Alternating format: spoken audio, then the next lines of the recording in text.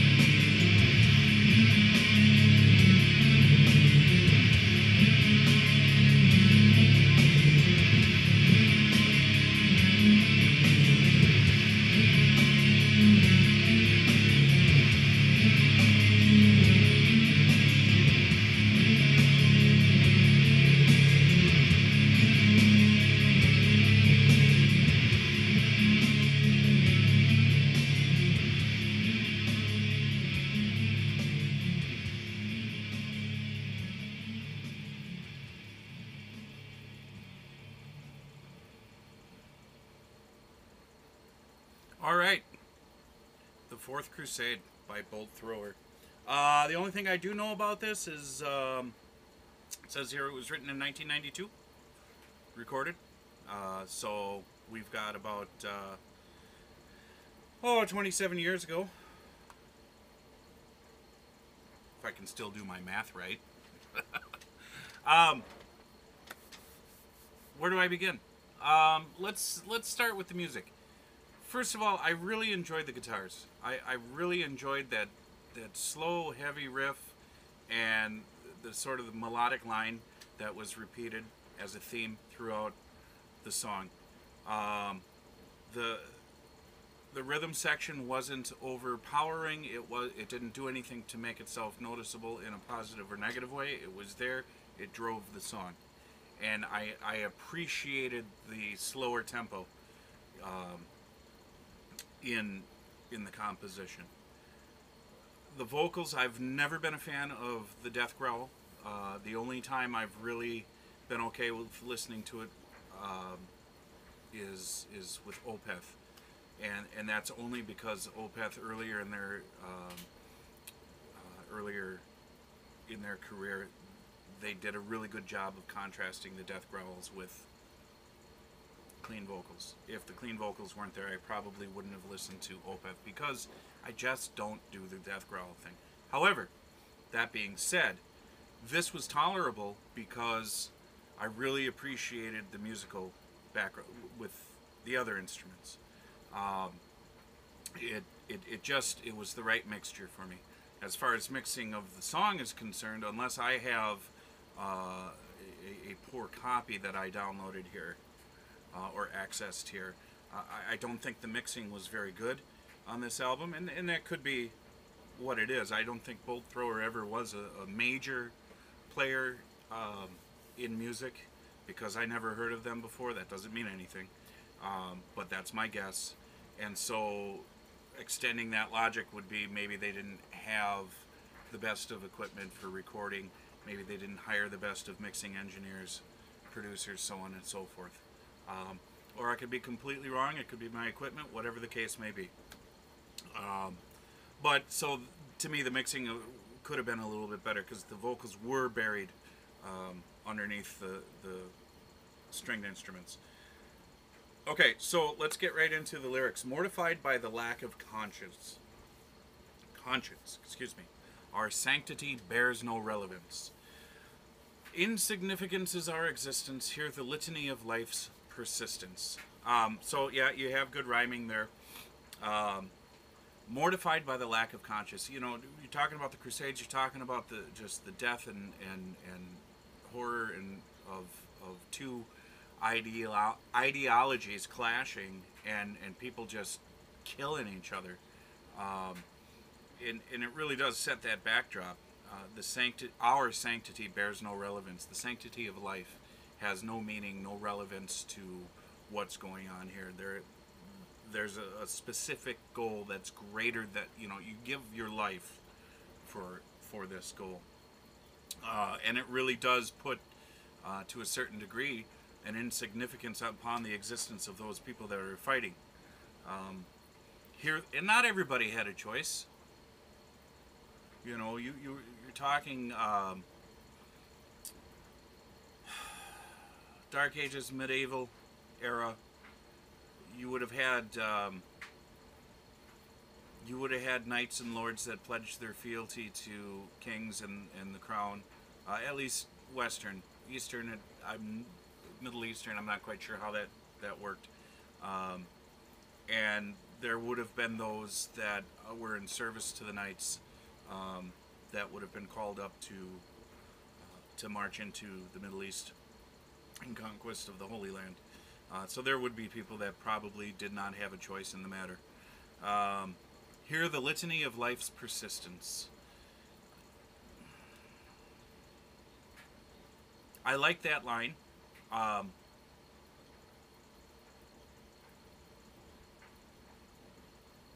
But I'm not quite sure where it's going to fit right now. So let me move on.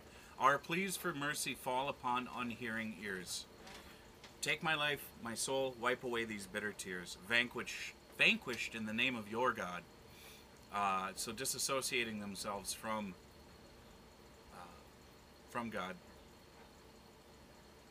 One of the same to whom we all pray. We all pray to the same God. Vanquished in the name of your God, and one of the same to whom we once prayed. So you have this situation where, because of what's going on and this inhumanity that people are being thrust into, maybe now they're not believing so much, they're not praying to that God. Because you had essentially two ideologies. Here they're saying that they pray to the same God, fighting over the same thing. One of the same to whom we once prayed.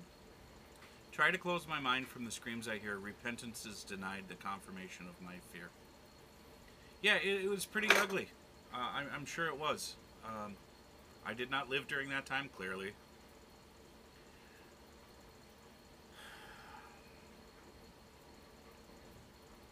It's interesting. This is an interesting song. I like the thought that they put into the lyrics. Lyricism is important to me. When you're trying to express an idea, to do so tactfully and artistically, I think is much more attractive than just the in-your-face type stuff. And so I like this. I do like this. I can imagine it was hell. And the questioning, you know, I actually am kind of thinking about Angra's album. Now I can't remember the name of it. Temple of Shadows, was it? That dealt with this as well. And it really is one of those ideological battles where, you know, people are engaging in bloody war in the name of their religious ideals, and how can that be justified? And that's a deeper concept, and it's relevant, most definitely.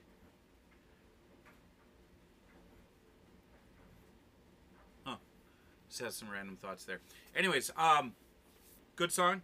I'll probably continue with Bolt Thrower. This was the first song of several on this album. How many do they have here? Looks like 11. So, yeah, we'll see. We'll see how this goes. Maybe I'll do some more. Have yourself a great day.